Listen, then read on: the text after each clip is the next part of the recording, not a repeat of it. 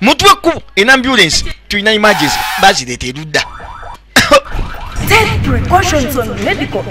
fenga baso tulina fuba okulaba nti obulamu bw'abantu tubutaasa kabaka agireeta kino kina Uganda kipya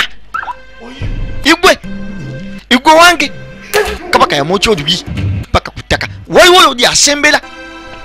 bakuze erudda waliwo abagagga abali bateesa buli muzannyi yenna mukano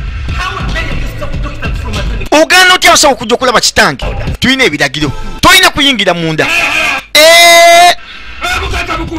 ono mutuula ku ngoye agaba obugagga Kayunga baasi nate saddaaka zifuse saddaaka legera ono oba atya biki Mukama Katonda yamanyi bakulengeza limousine tuli Uganda tosuubira nti tuli mu Amerika legera eriiso naggabe buli muzannyi yenna gwali olooseeko gwali owuliddeko ne gwe wali olabyekokko yibwali mukano tosubwa nga ssatu nange njagala gaggawala nga mmwe kabaka bambi alajjana tamanyi bugagga ngeri bano gye balinga babufunamu njagala obulirizi bakuze erudda waliwo chief anyumirwamu ne famire ye bamuyise international Kayunga bus director waba director kitegeeza oli mu kubbo ntegeeza ndali mukyamu okwesiga obulamu bwa mukwano gwange obuteeka mu mikono gyo tetusobola kuwangula betuvuganya nabo mu business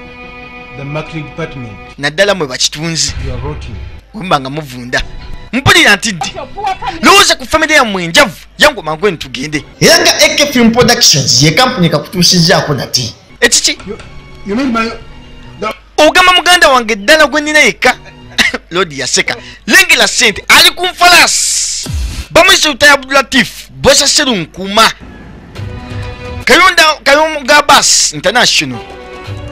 Livingstone nete yakabuzimu nagambye nga 3 Ogwokutaano 2019 ku Club Brigato tosubwa Zamunye Muhammad Yasini Nubowa bonna mukano mwekali bakayise ndi mulokole I'm born again dina ya sinema liyakawadde waliwo lodi yali alajjana nagambye nga 3 Ogwokutaano 2019 ku Club Brigato ne kabaka nayerekera okaggala